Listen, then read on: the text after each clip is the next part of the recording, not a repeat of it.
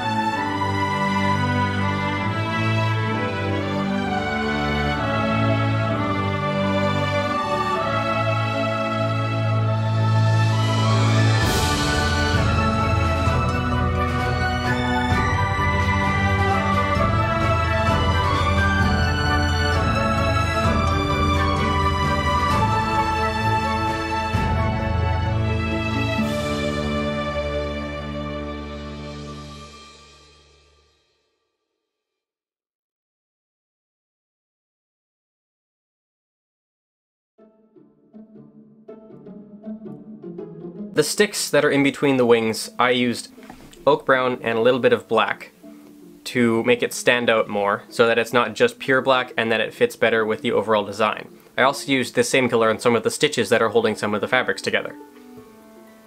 And I noticed that the wet mud was showing up a bit too brightly on the Mini, so I used more wet mud and put some leather brown in it and mixed it together, then did a heavy dry brush on all of my wet mud segments.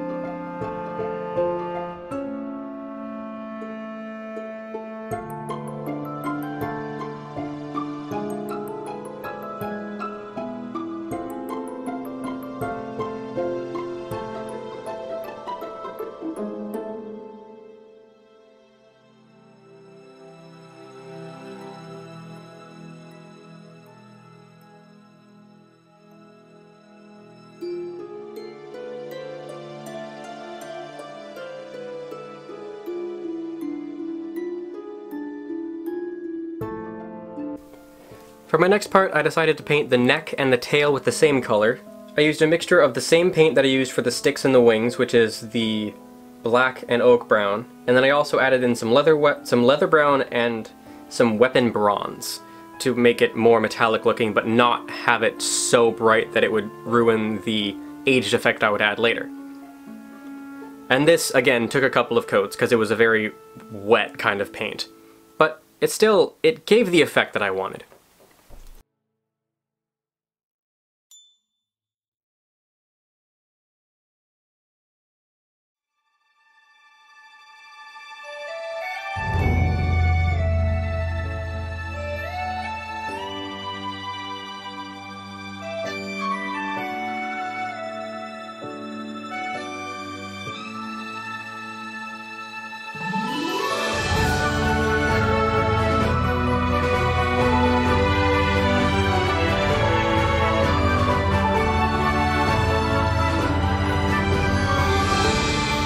I decided to then blanket the rest of the body in one color just to make it easier for later coats.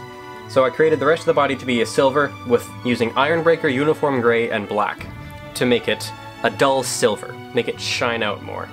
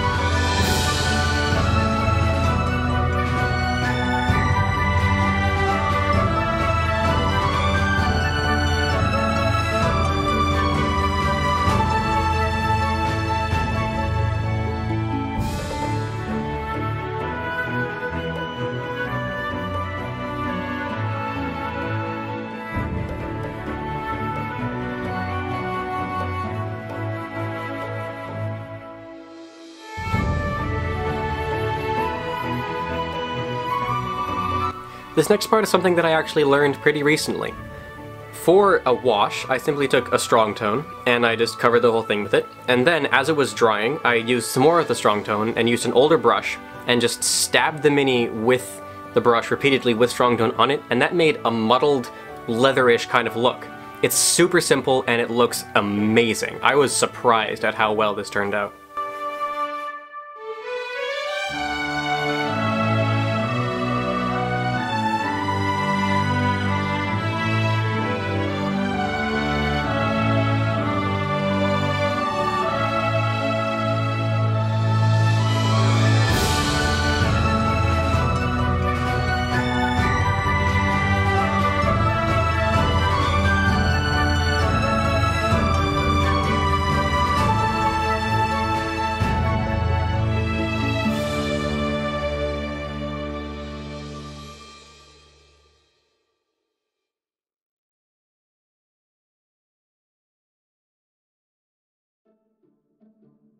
Then I made an overly complicated mixture for some of the hinges and a bit of the pieces of the armor. I used plate mail metal, Skavenblight dinge, Fenrisian grey, and skeleton bone. It made a bronze-ish bright color that I liked, but could have been done way easier. So I'm just being complicated with what I'm doing now.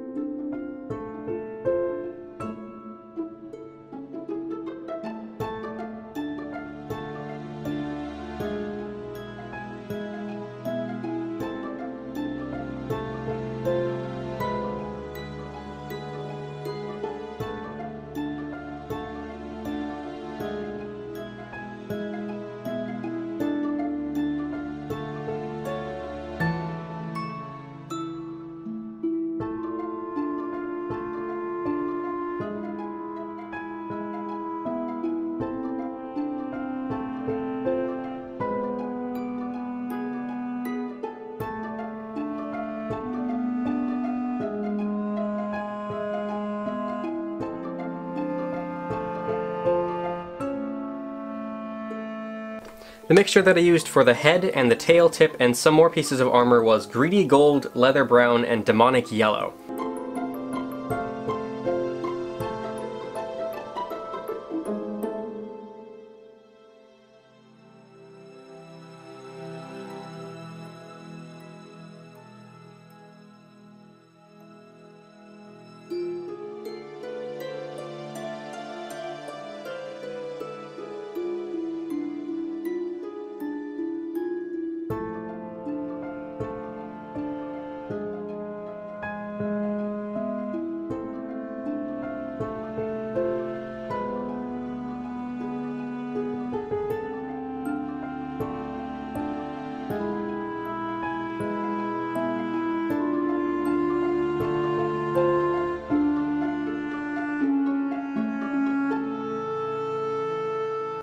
To add some more variation to the armor and the neck and the tail, I created some different colors of bronzes using weapon bronze in yellow and weapon bronze in leather brown.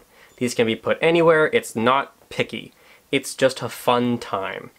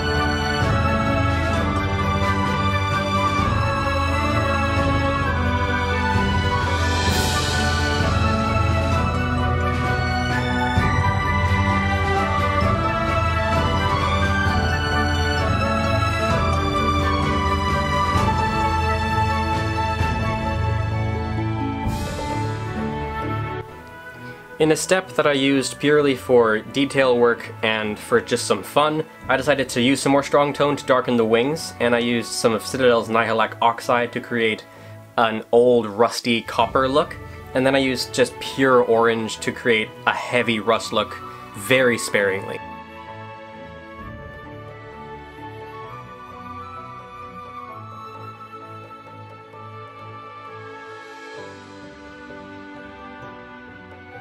The only part of the miniature that I'm not too happy with is that I decided to try to create a stove effect with the chest.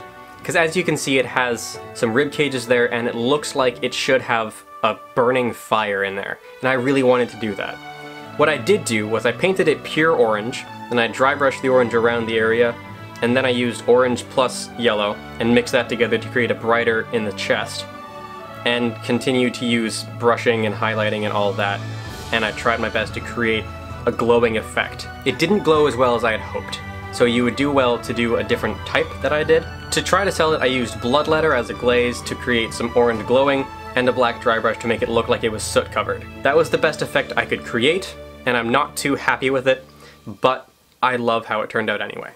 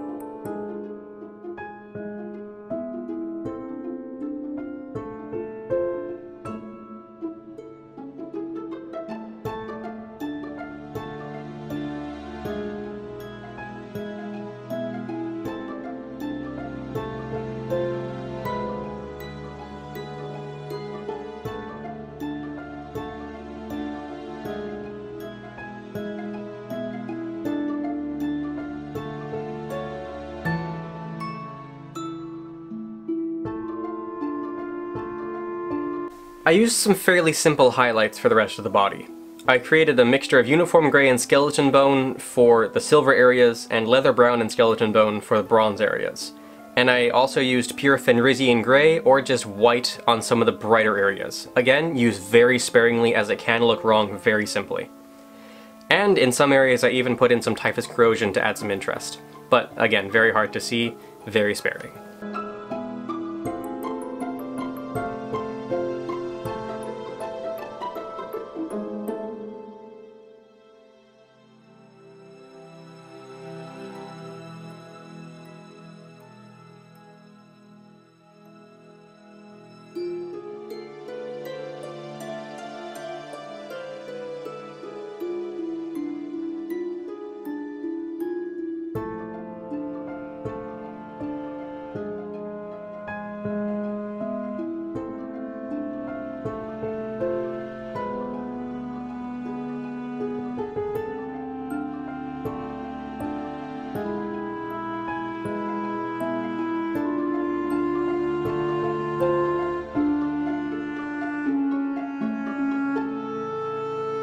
So I hope you enjoyed my tutorial slash speed paint of this Clockwork Dragon. I had a lot of fun painting it. It seems like every time I paint something new it becomes my new favorite miniature. But if you have any suggestions for what minis I could paint next, anything you want to learn, or just any ideas in general, you can contact me. I have my link to my website and my Facebook page in the description, or you can just comment on the video, like it if you liked it, and I'll see you in the next video. Until then, farewell.